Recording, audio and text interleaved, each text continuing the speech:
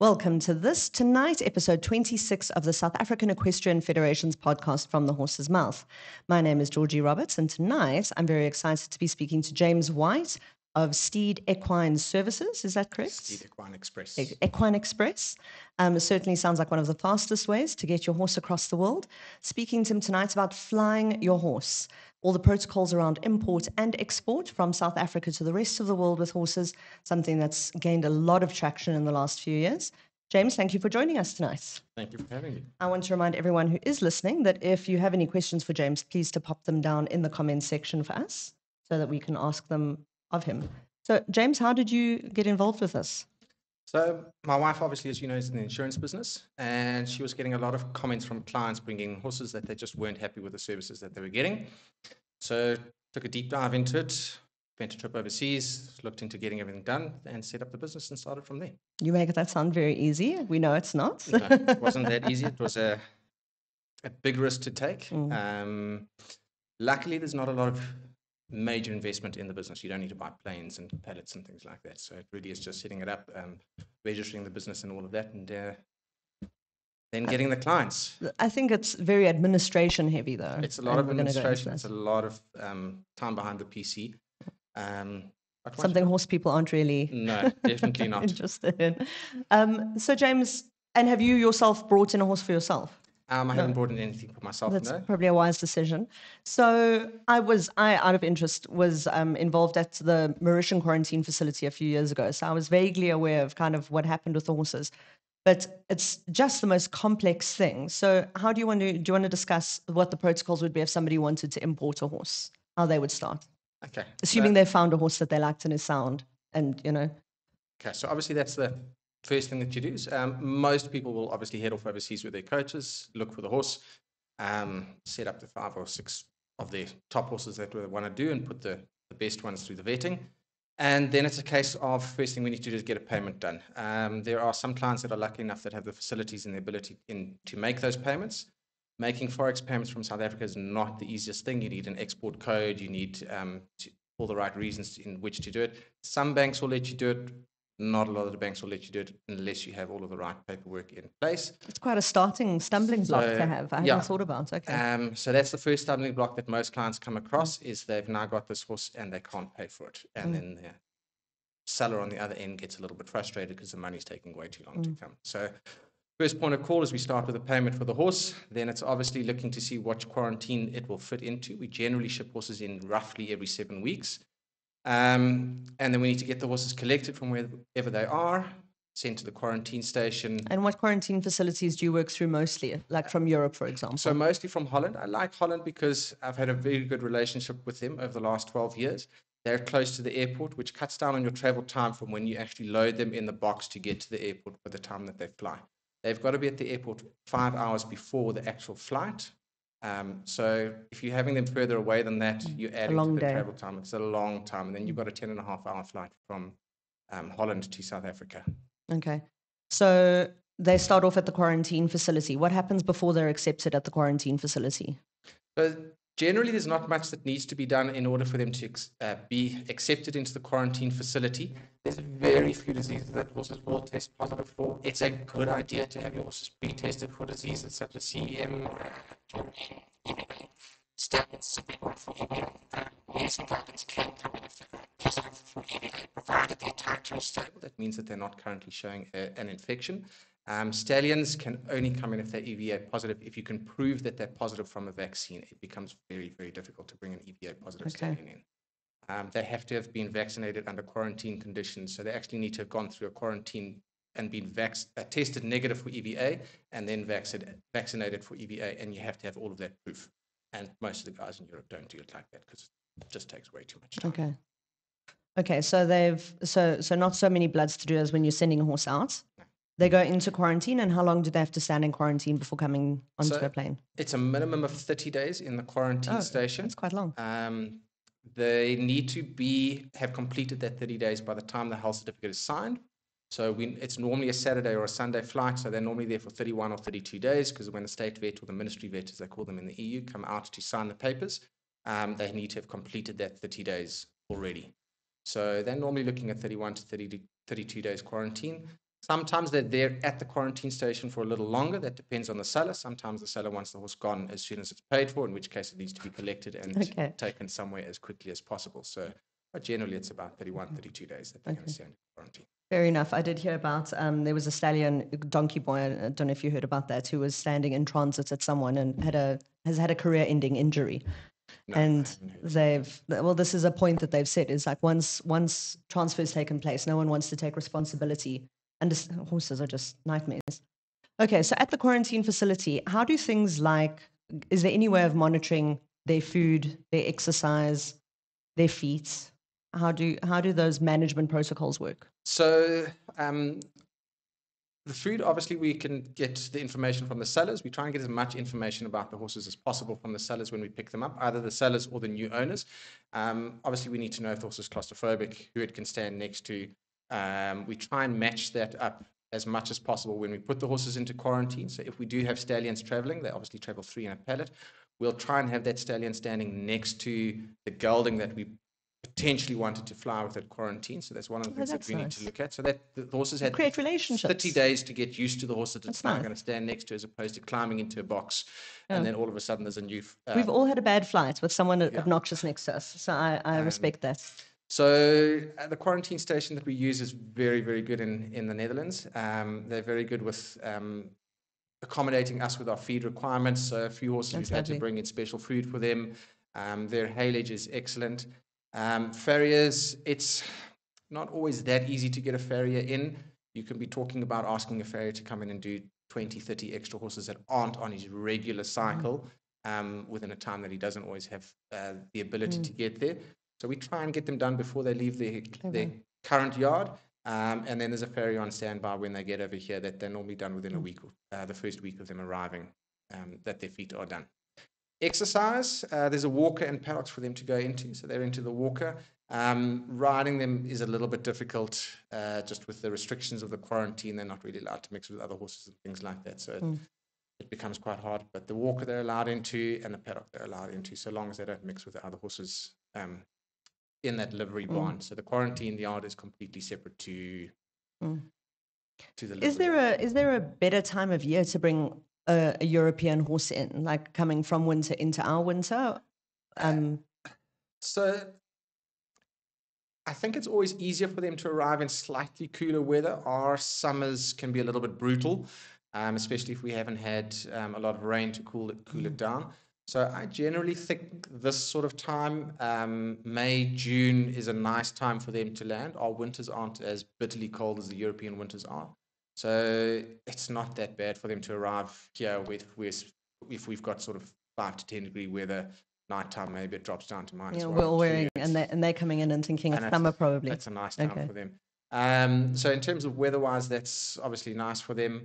Horse sickness time is obviously a lot better for them to come in that sort of time as well. But it's obviously difficult depending on when you buy your horse. Totally, yeah.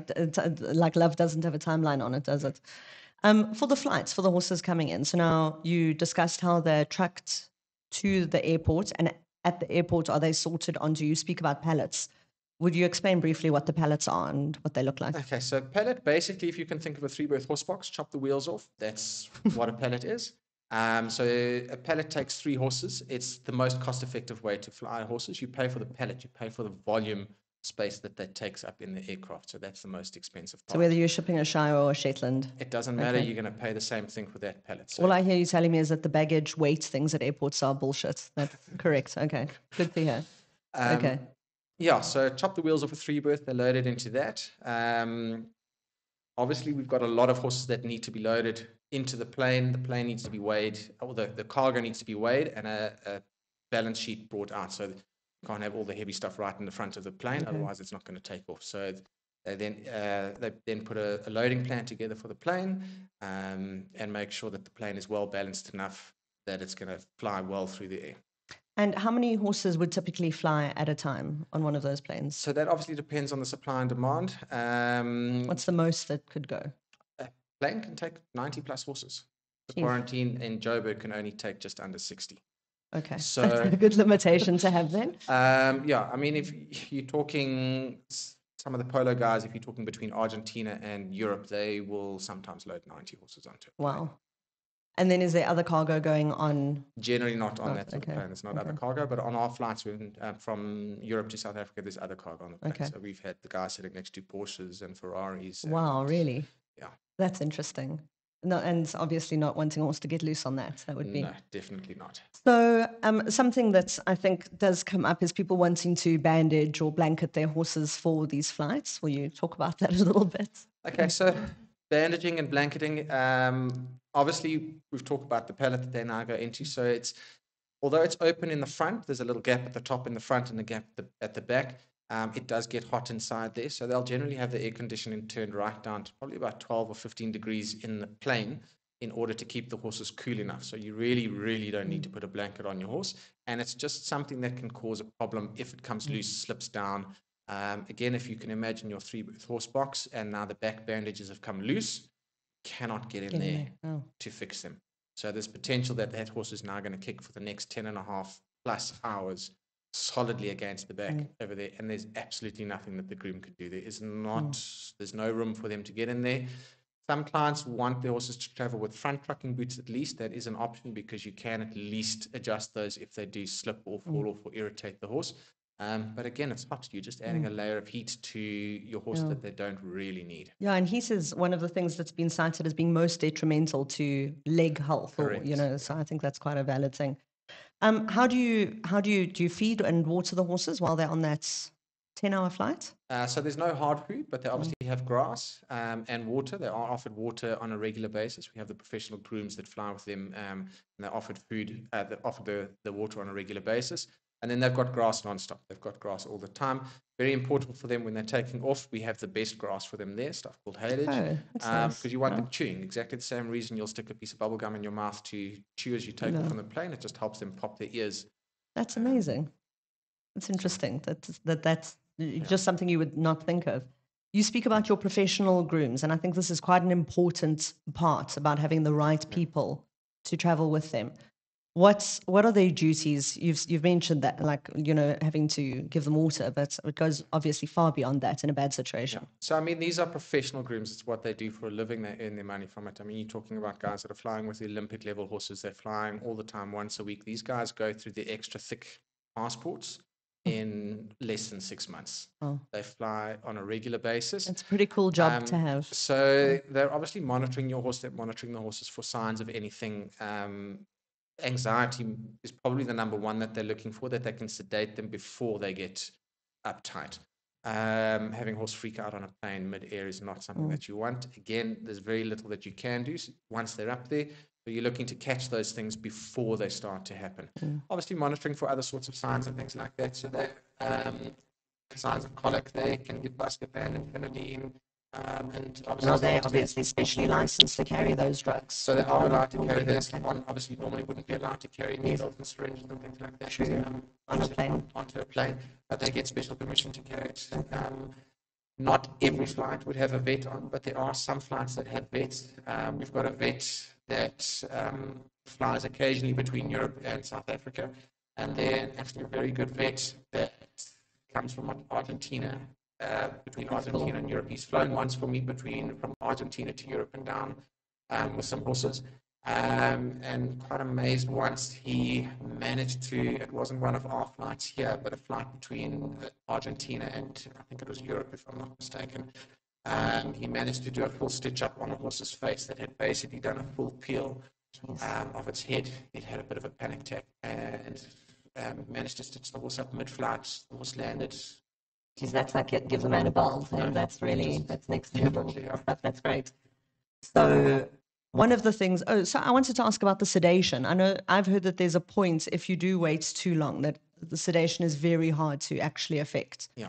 So you'd rather be preemptive. Yeah. So like with anything, once that adrenaline is kicked in, the sedation doesn't do much, whether the horse is in the plane or on the ground, or you have to give a hell of a lot. Yeah. And if you're giving a hell of a lot at altitude, it's also not that great. So you'd rather want to get it a little bit before they freak out.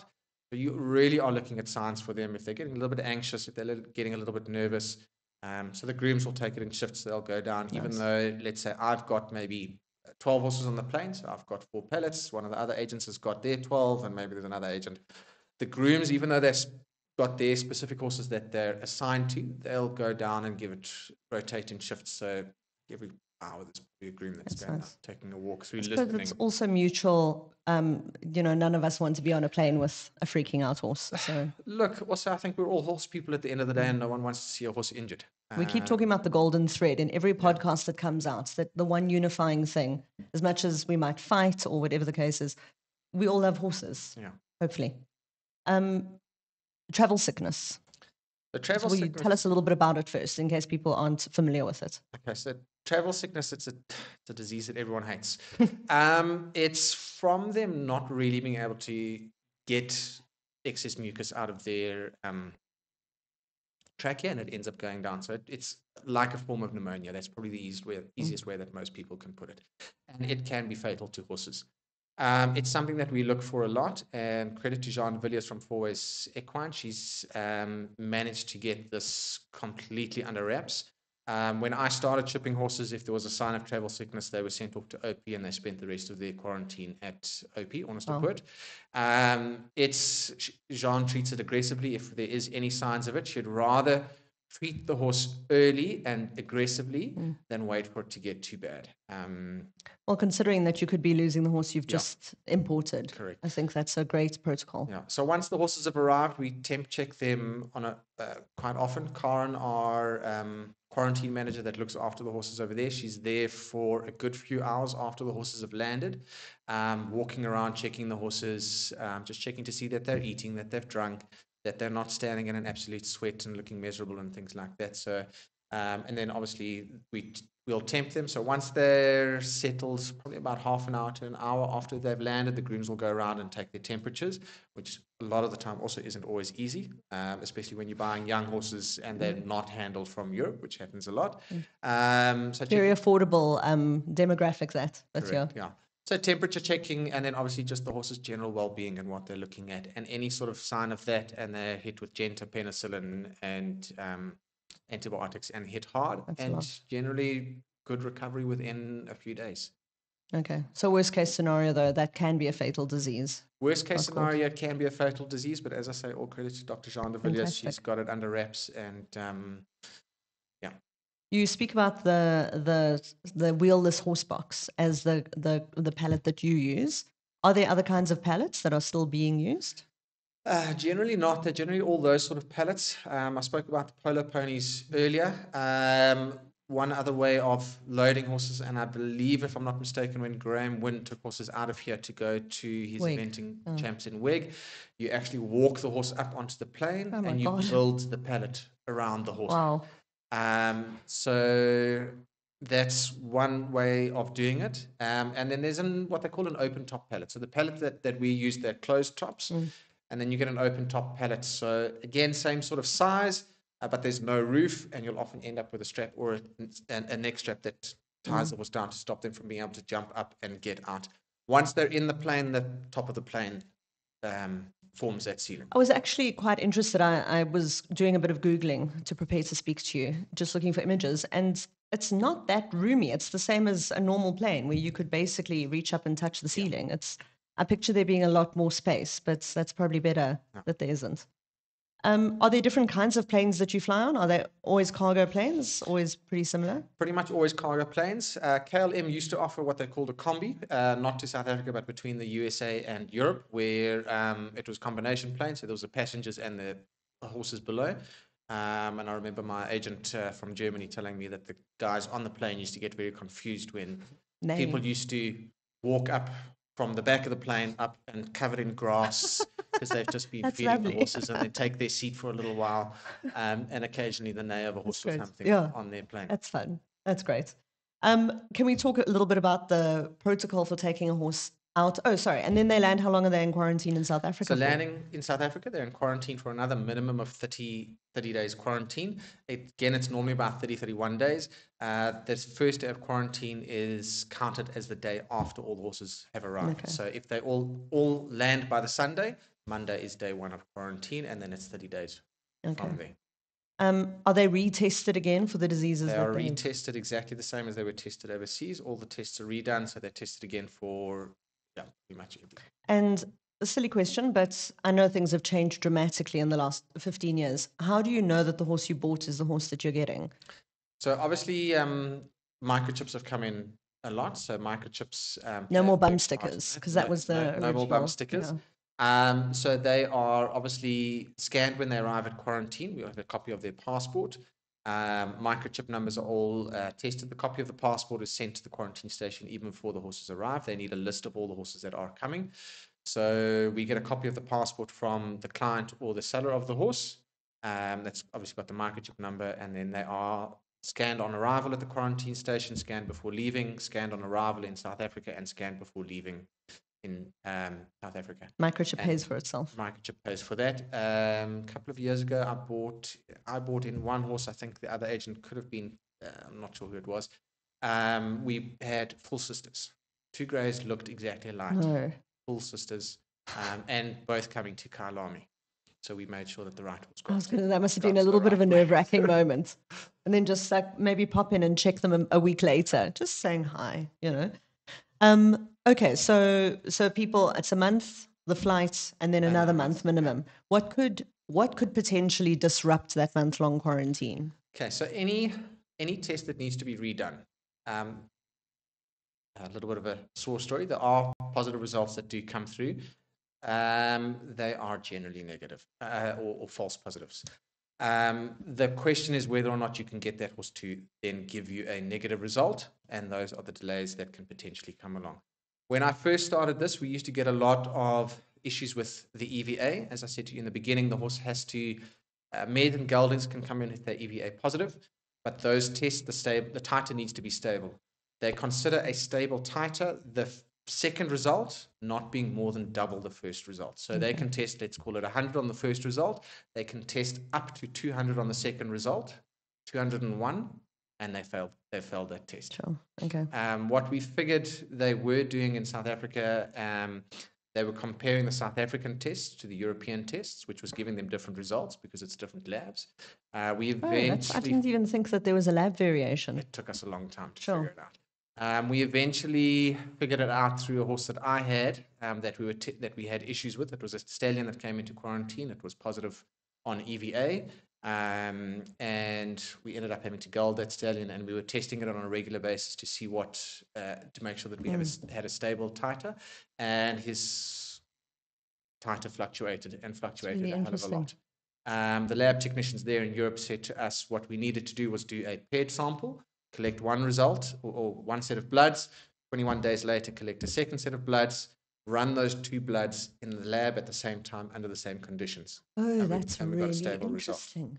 result. I didn't know that. That's fascinating what you would, have to learn. Our biggest delays when I first started this was EVA, and exactly the same thing. They were collecting the bloods, running them, 21 days later collecting the bloods, running them, and we were having issues with varied results, and then they were comparing them to the European results. Varied results, changed it to a stable titer. We haven't had to a paired testing. We haven't had a single issue with. That's actually crazy. I didn't think that there could be such a variation in a lab. You think that's so stable. Apparently, according to the technician that we spoke at the Dutch lab, they said a degree's difference in the lab can change the results. Sure, that's frightening, amazing, but concerning. When the horses arrive here, and we're going to talk about the positive tests that we have had lately a little bit later. When is the horse sickness vaccine into? Because obviously the horse sickness vaccine cannot be given while they're in Europe. Correct. So it's a live virus, so you can't give it to them in Europe. It used to be given relatively soon after they arrived. Jean prefers to wait a week after they've arrived. And the reason she wants to wait a week, you're injecting a horse with a live virus.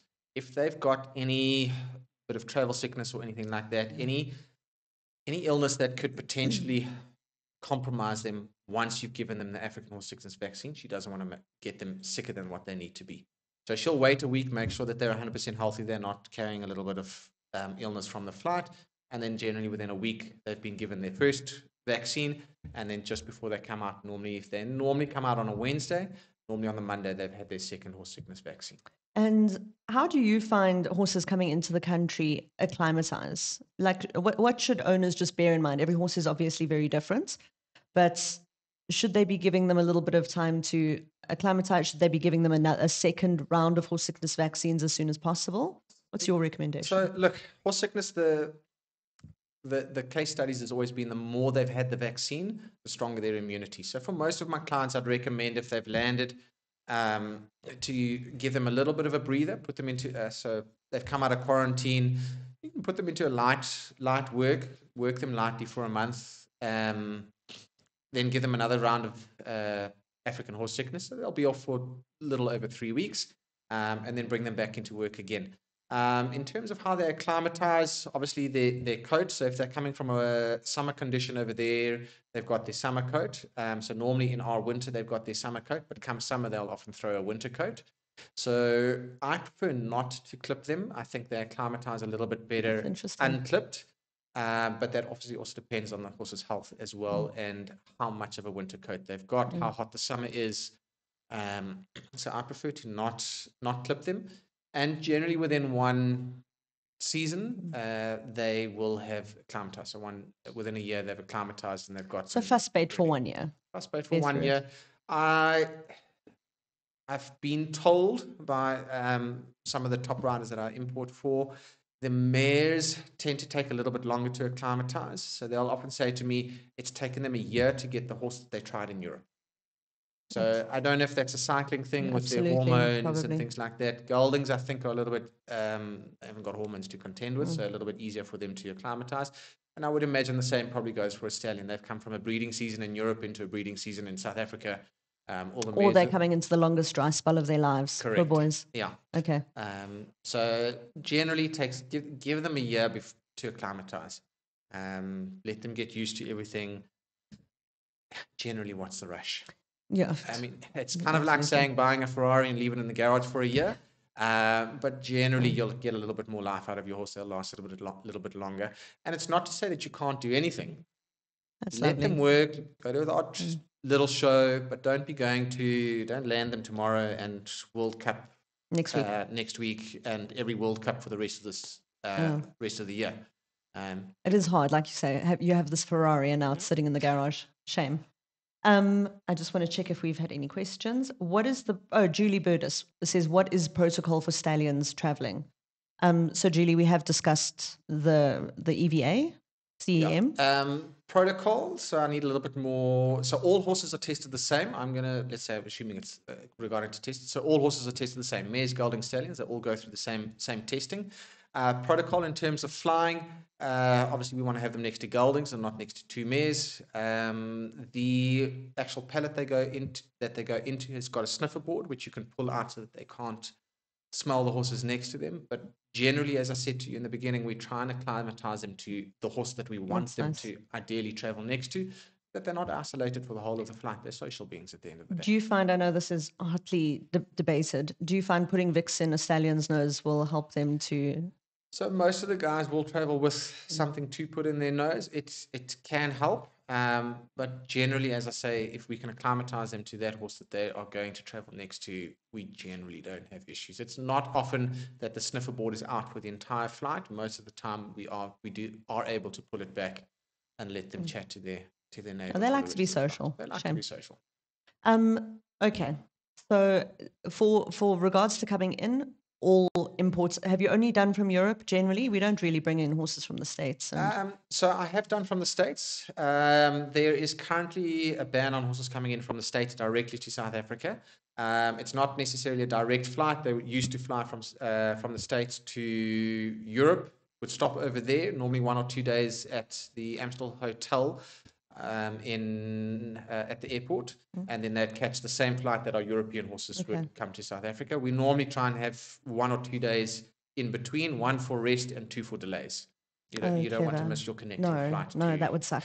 Okay, that would be terrible. And especially if we are lining that horse up with another horse that it's going to fly with in the pallet. Oh, you must get to know it.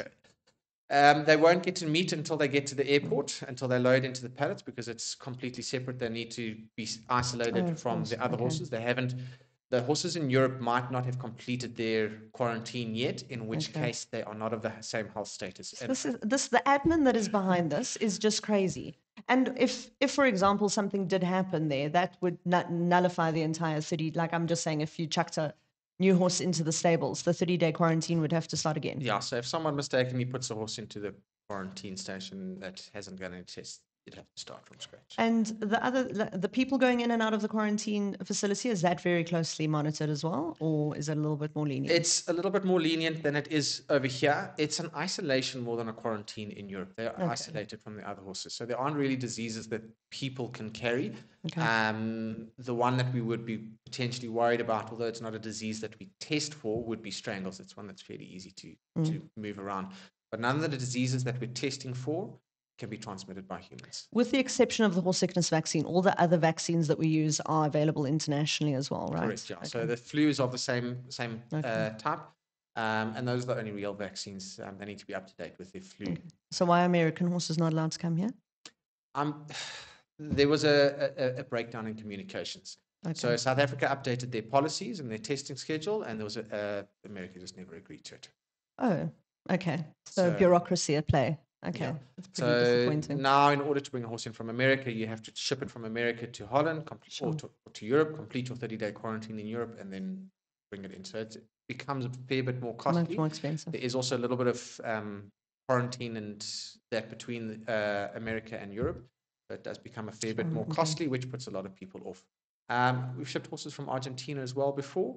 So that's quarantine. That's a hell of a long flight for the horses as well. Oh, how long is it? I'd have to go back in my records to check. I'm not sure. That's but really... it's probably a 2-day flight by the time they... 2 days. It's a long flight. They fly up from Argentina up to, it's around Florida, then from Florida up to across to Amsterdam, and then from Amsterdam down to here. So again, and they stay on the plane the entire time. They, if I'm not mistaken, they switch planes in Florida. So they've got a stopover in Florida where they refuel. It's Florida there or thereabouts. I'm not exactly sure where it is. I can't remember. I've done 2 flights from Argentina. And then, and again, admin, you want them to leave about a week before their connecting flight in Amsterdam. Okay. Making sure that they don't miss that. Making sure, if there's a 1-day delay leaving Argentina, then there's a delay leaving Florida. That can already put you onto a 3-day delay. So if you've only bargained 2 days or 1 day from them arriving in Amsterdam to your trip down and you've missed it by 10 hours. I can't. That would just, yeah.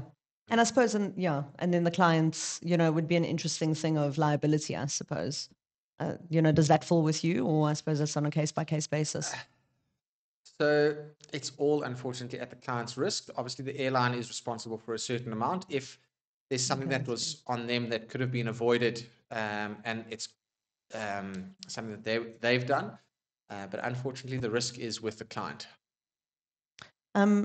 Besides Argentina, America, Europe, the SA Percheron Society says, from which countries in Europe do you import horses currently? So, as I said to you, the quarantine is all done. I prefer to do it in Holland. You can quarantine in Belgium, but the horses come from all over.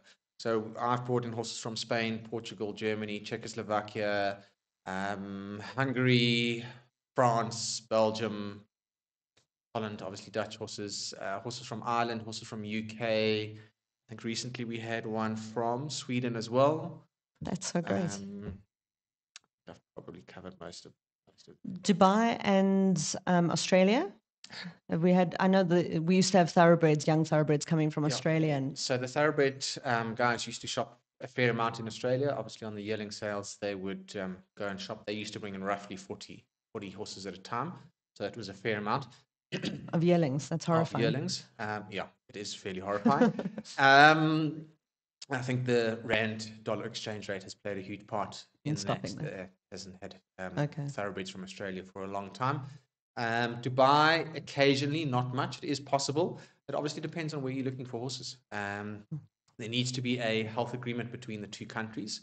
There needs to be a health agreement. So is that what we don't have with the States at the moment? That's what we don't have with the States at the moment, and it's what we are currently going through with Europe at the moment, is renegotiating those health the health agreements between. So before we talk about exporting a horse, do you want to talk about what's happened with our communication failure with Europe at the moment? We Because can a little I have bit. to be honest, before I spoke to you a while ago, I had not even heard of Sura. Okay. It was nowhere on someone said it, and I said, what?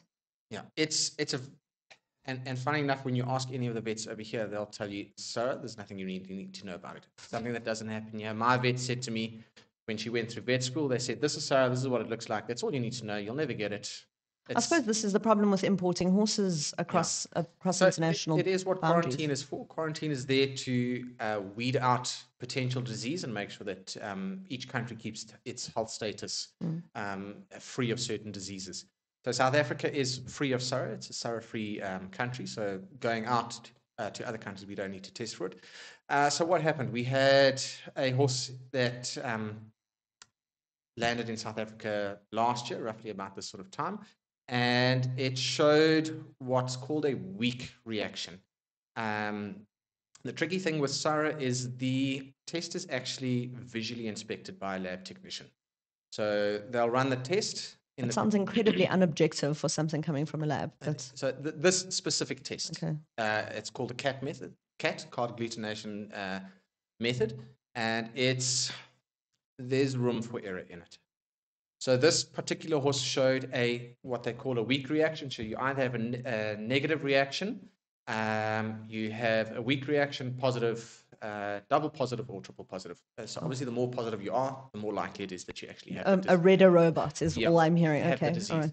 So this particular horse on arrival had a weak positive. Now, according to the OIE, that's the World Organization for Animal Health, and according to our import permits, weak reactions need further testing. And they will then run a more specific test. And the horse was negative on the other side, obviously, otherwise it wouldn't have been allowed to fly. The horse on the other side that showed a weak reaction, and the Dutch did everything according to what the import permit and the World Organization for Animal Health said. They ran an additional test and then sent the horse off on that additional test. They ran a more specific test, which is exactly what the permit and the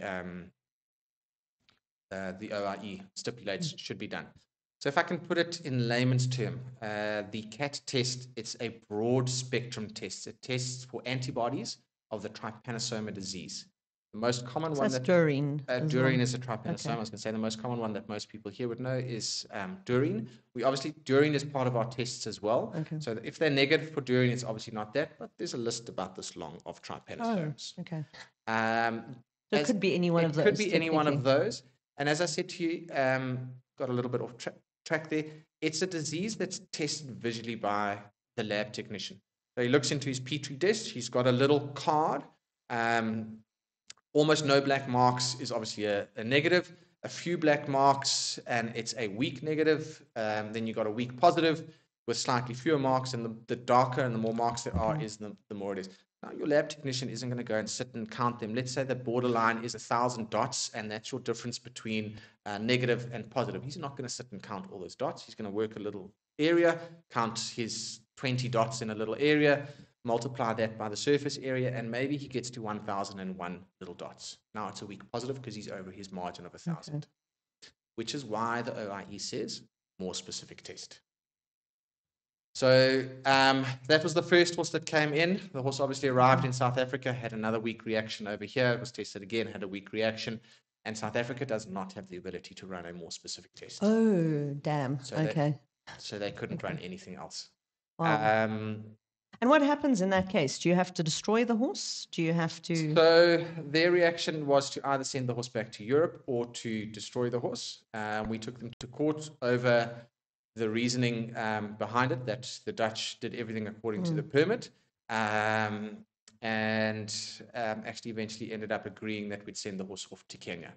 That horse has subsequently tested negative on the CAT test in South Africa and is back in the country. That's how fickle, subjective that test is.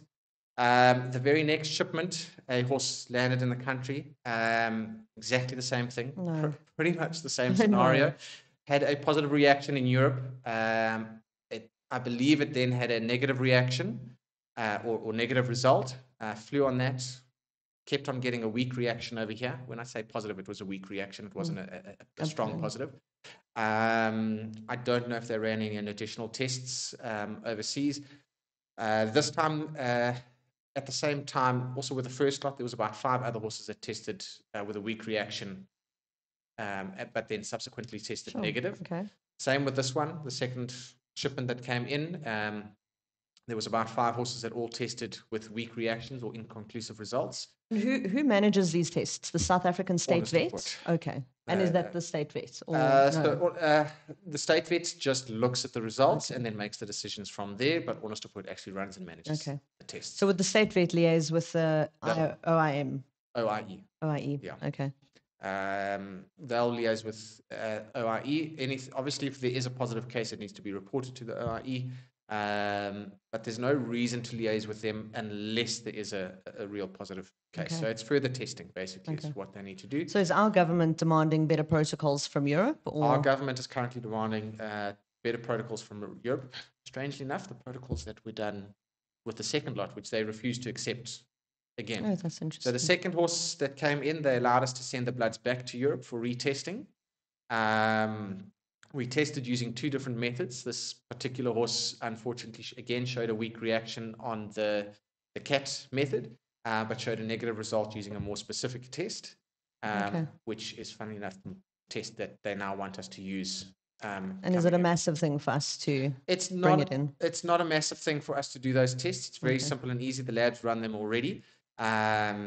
And it should clear up any issues going forward. Great. And I believe there's also a system in process to get that more specific test available to us in South Africa. So does that mean, so are horses allowed currently to come from Europe to South Africa, or is it on pause? Currently not, but I believe that probably by latest middle of May we should be shipping. We've had some good news this week. Oh, that's great. And I think it was a Thursday just before Easter. I got it while I was jumping at Easter Festival. Good news from Belgium and good news from that was from just before Easter, and then good news from Netherlands this week that I don't think it'll be long before we can put horses back into quarantine. Fantastic. Yeah. That's good news. Okay, so horses leaving South Africa.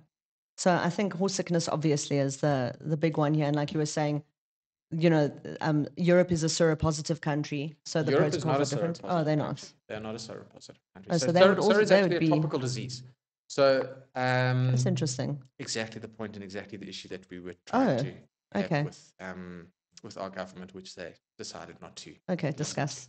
And it's one of the reasons why the Dutch were so specific with their testing, because they're not a seropositive country. They needed to make sure that if there's a positive horse or not. So they're doing a better job of testing than the seropositive countries. Sero is potentially more lethal than horse sickness. Oh, wow. Okay. Horses can die with anywhere from within 2 weeks to 4 months. Is it spelled SURRA? SURRA. Okay, I'm going to have to go look up. Technical name is Trypanosoma evansi. Okay. And what are the symptoms out of interest? Massive weight loss, and basically there's anemic, and you end up euthanizing. Jeez. Okay. Yeah. So horses leaving South Africa. Obviously, South Africa is an endemic horse sickness country, Correct. and I've seen that the Barcelona Olympics apparently were affected by horse sickness years ago. They've had outbreaks in other parts, so they're very, very strict about us not. Correct. Yeah. So sending that out into the world again. Many, many years ago, Spain did have an outbreak of horse sickness. And I'm going to think it was probably back in about 2019, maybe a little bit earlier. Thailand had a massive. And I was very interested to read about that. It had something to do with zebras. So there was somebody from here, I have no idea who or whatever. They obviously a zoo in Thailand bought the zebras, and the zebras were shipped to Thailand, obviously with no testing or anything like that. And it was devastating. It was absolutely devastating. Really? The horses were dying left, right, and center. They obviously have the midges and the ability for the disease to be transmitted. And now you've introduced horse sickness. Does anywhere else in the world vaccinate against horse sickness? Obviously, our neighboring countries, Africa, it's African horse sickness. But in terms of Europe, they don't have the disease. They have zero protection if there is an outbreak. Dubai has done some trials on it using a vaccine that they have created. And again, Europe they have the midge, which is why Europe is so scared to get it. I mean, you can imagine No, I mean the devastation. density of horses in Europe, it would Yeah. be a disaster. So obviously horses leaving South Africa, that's the biggest concern of why our quarantine is so lengthy. Correct. So the quarantine is not necessarily lengthy because of um, the African horse sickness itself. The problem and the reason our quarantine is so lengthy is we end up having to do two trades. It becomes a trade agreement between South Africa and Mauritius. That's your 21-day quarantine in South Africa to get to Mauritius. Then Europe will only do a trade agreement with Mauritian resident horses. And in order to become a Mauritian resident horse, you need to have completed 90 days in Mauritius. Therefore, they are So Mauritian. technically Europe doesn't want South African horses at all. Technically, Europe doesn't want South African horses Okay. at all at the moment. And then it's a 40-day quarantine from Mauritius onto Europe, which is what our old quarantine was. It was a 40-day quarantine in South Africa and then off to Europe. So the quarantine it's not that long, but Europe will only accept a Mauritian resident horse. So 50 days of your 90 days is starting to become a resident, and then you Wow. complete the balance of that 90 days. I suppose it's two flights. It's more expensive. It's two flights. It's more expensive. You're looking at probably. I don't do any shipments out via Mauritius. It's lengthy. I've looked at setting it up. It's expensive, and I just really didn't want to get into it. At that stage, it sounded like we were fairly close to opening again, and then we had another couple of cases of horse sickness in our surveillance and protected zone. And it went on for a little bit longer, but you're talking about putting in a couple of million rands worth of infrastructure onto somebody else's property to potentially ship however many horses a year. And I remember we spoke to Prof. Ian Sana, obviously the president of the SAEF, in one of, I think, our very first podcast. And he said potentially an effective vaccine and effective testing could totally change that protocol. It would obviously have to get approved, but then it could ship out again from Cape Town. Correct, yeah. One So day. I don't think we're terribly far away from it. The European Union has done an audit on our movement of horses, how we move horses from our infected zone into our free zone. Obviously, what protocols we're taking and how it's being done and all of that. And the testing's more the thing that needs to get up to speed than the vaccine. Testing and all of that sort of stuff. The testing is accepted. That's been accepted by the European Union. So I'm hoping that at some stage this year, direct exports from South Africa to Europe will be back on track. Year. I'm hoping so. I think we're very, very close. And there's been a lot of work in terms of, and you'll know the reason that we are now requested and in certain parts of the country required to vaccinate between July and October. And it's because they'd figured out that what was happening in the protected and surveillance zones is that as horse sickness was moving down through the country, the guys there were getting a little bit scared, illegally vaccinating the horse during high midge period. And the vaccine was then being transmitted from the virus was being transmitted from a vaccinated horse to neighboring properties, or that horse was showing signs of horse sickness. The guys were getting the vets out. The vets were confirming that it was positive for horse sickness, but they were saying, I didn't vaccinate the horse because it was not really allowed. But actually it was the to vaccine vaccinate during So they were having either issues with the vaccine, or neighboring horses were showing signs, because you can then it's a live virus. You can then transmit that to a horse. Does also make you understand why, and again, this was covered in that first podcast, if I recall, they are trying to be so strict about vaccine protocols. Correct. Yeah, so in the Western Cape, you cannot vaccinate your horse anywhere outside of those months at all. Obviously, it's low midge period, and it's much safer to vaccinate them at that time. High midge period, absolutely may not vaccinate your horses during that time, and obviously recommended for the rest of the country. The less we can spread it via midge, via the midges, obviously the better for everyone. And it's been, touch wood, a long time now since we've had any cases in that part of the country. That's great. I believe I was interested to read that the United States is a pyro-negative country, which means that they won't accept horses from South Africa that test positive for biliary. For pyro, correct, for biliary, yeah. And apparently biliary is something that you'll test positive for without being active. Correct. So you don't need to be sick. So it's similar to the Doreen and the Sura tests, or the titers. Is that not quite. So Whereas the SORA test is, as I said, it's subjective. You might not have SORA or have ever had SORA. And as I say, it's a deadly disease. And you could potentially still show a weak reaction. With pyro, you could potentially transmit the disease if you are what they call it like a low carrier. There's a little bit of it in your system. So they have the ticks, they have The vector. the ability to transmit it, but they don't have the disease. So a tick could bite a pyropositive horse and then spread it like Even though that wildfire. horse may have never had shown signs of biliary in its life.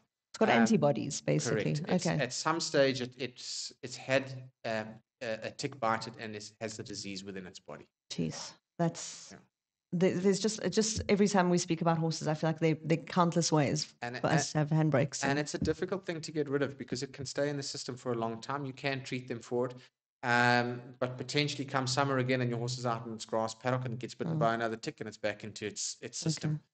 So it's a very, very tricky and difficult thing to work with and to get rid of and to make sure that your horse stays pyro negative during its entire trip from Joburg, if it's coming from Joburg to Cape Town, from Cape Town to Mauritius, from Mauritius to Europe, and Europe onto America.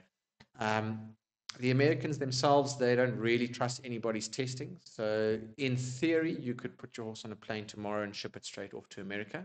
Okay. No quarantine in South Africa, but it would land in America, have to complete a 60-day quarantine when what they call a lockdown quarantine. So they close all the windows in the barn. Wow. Your horse gets stuck in that barn for 60 days, no exercise. Most they can do is walk up and down the passage. Wow. You're also blocking off that entire barn for any other horse, so it's going to cost you an absolute fortune. I think when I did the maths and I was working it out, it worked out about 50,000 dollars per horse, based on about 30 horses flying. Oh, so that's the bulk discount is $50,000. $50,000. That's nuts. It works out to a similar price to going from Joburg to Cape Town to Mauritius to Europe, and Europe to America. So it works out to a similar price.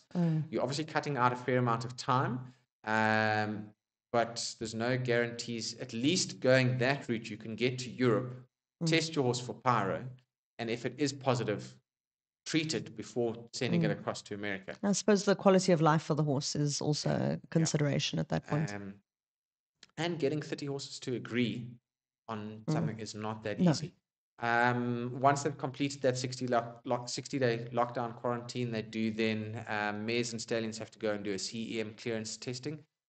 Stallion, if I'm not mistaken, is a month, let's call it quarantine, but it's at any yard. They just need to do a CEM clearance over there so they can move and they can be free. They can be normal horses out in the paddock. They just need to do that CEM clearance. And mares, if I'm not mistaken, is 2 weeks. Same thing. They move to a separate yard.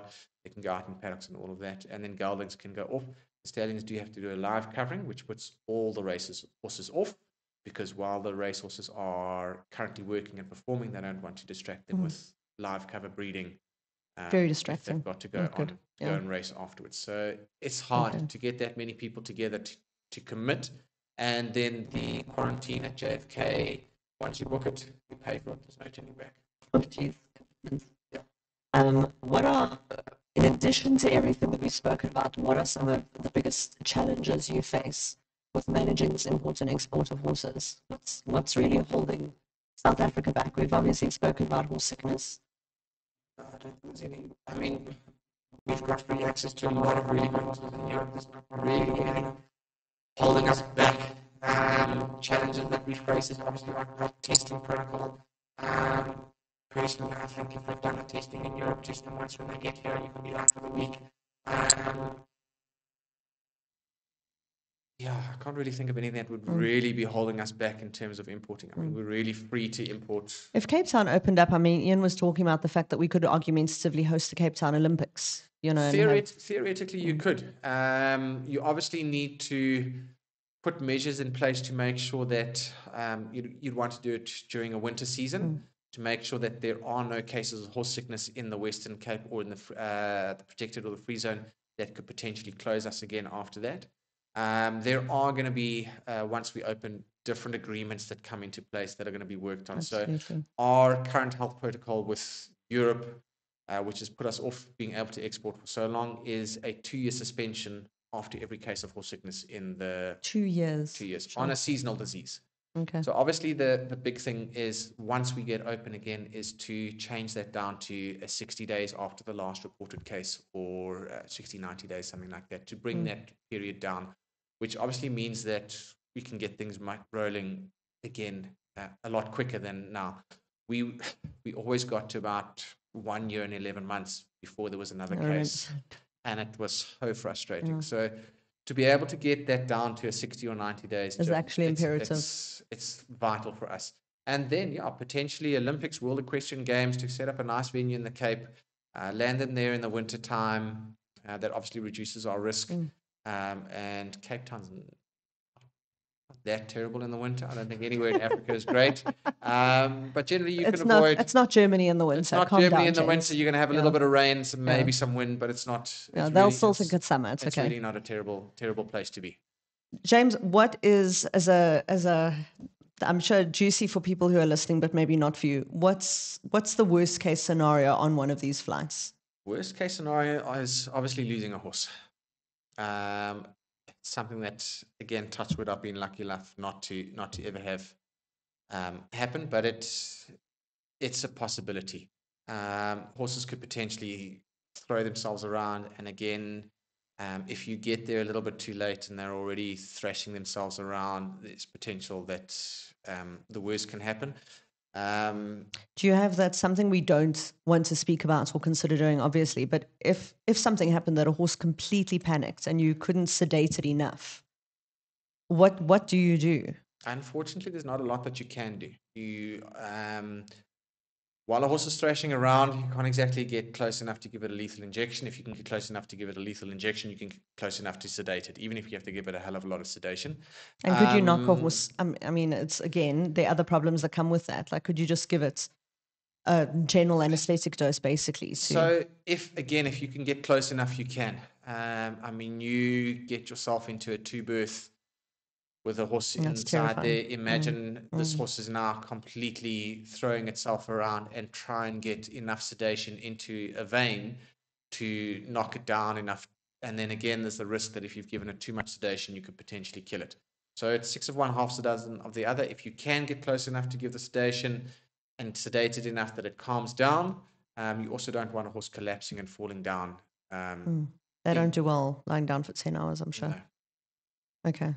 So that's your worst case scenario. We're touching lots of wood with that, though. Touching lots of wood. Is there anything else you want to say to anyone who's listening besides go buy a horse in Europe and bring it to South Africa? Don't buy lots of horses. Yeah, I mean, we're here. We try our best. We do everything that we can. I think everyone in the import game has everyone's best interests at heart. I can put a couple of cases that have happened in the past where horses have been offloaded. I can clearly recall one that got offloaded on the side over here. Not one of my horses, but obviously all the horses arrive at the same time. It was, if I'm not mistaken, a thoroughbred stallion, and it completely freaked out in the truck.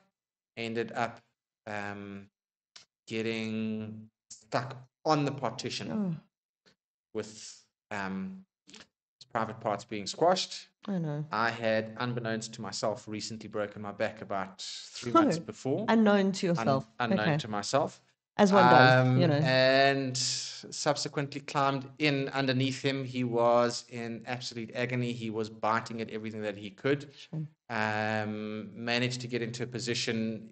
He was, luckily enough, he bumped the pin on the partition at the back open when he did that, and managed to get myself into a position where I could push the partition wide enough open that we could slide him back off. And he was 100% after that. No issues, no problems. Walked off, we gave him sedation, loaded him back up, and he was fine. Jeez.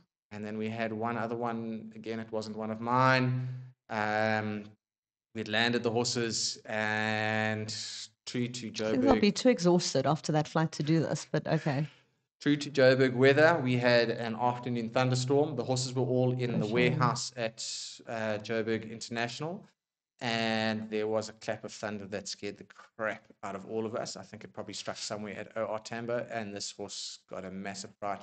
Jumped over the top of the pallet, so had the bar at the top of the pallet with both front legs over. Oh, God. And that, I think, took a group effort between all of us, and probably an hour and a half to get him free. We ended up building the front of the pallet up enough with that's clever. logs and timber that he could actually rest on it, which of course then made him want to climb through the top of I'm the pallet. sure. So I was inside Solving there, one problem at a time.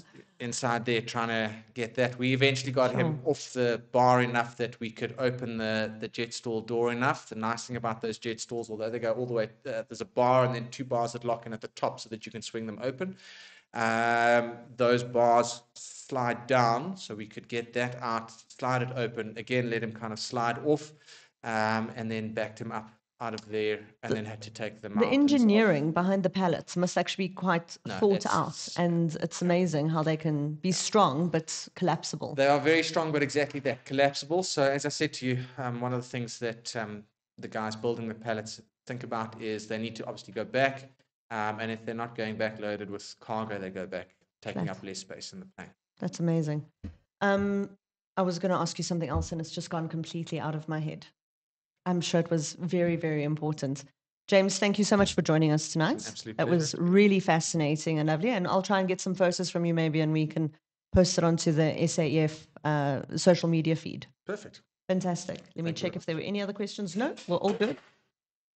If you are listening to us tonight, thank you for joining us. We've been speaking to James White of Steed Equine Express about shipping horses around the world. The title of the podcast was Air Horse One. I take full responsibility for that. I apologize. Please meet us here again next Wednesday at 7 o'clock, where we will be continuing our conversations about trucking horses and transports. Thanks for joining.